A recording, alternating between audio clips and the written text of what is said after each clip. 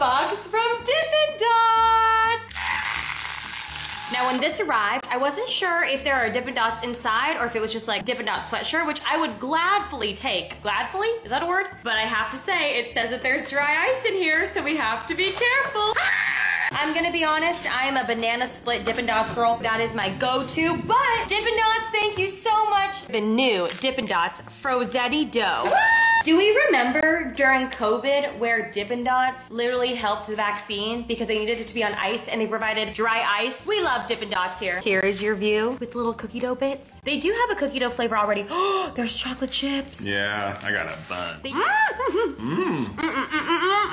Whoa, it tastes like how It's very cold. a Bath and Body Works sugar cookie candle smells. They got it on point. I rate that a 9 out of 10. That's so good.